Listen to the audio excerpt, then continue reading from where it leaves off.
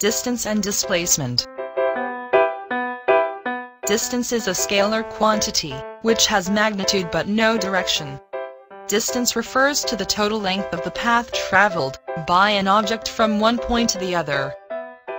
Displacement is a vector quantity, which has magnitude and direction.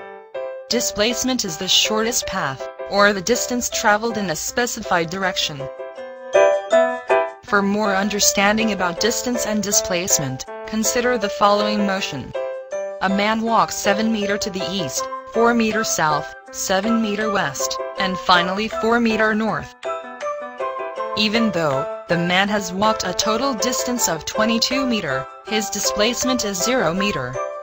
This is because he returned to his original position, that is, he has not moved away from his starting point despite walking a distance of 22 meters. The following shows the position of a runner at various times. The runner runs from A to D, then he reverses the direction of travel and moves towards C. On reaching C, he reverses his direction again and finally stops at D.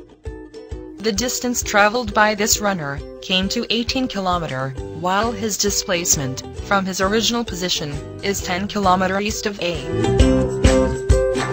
Thank you for taking time to watch this.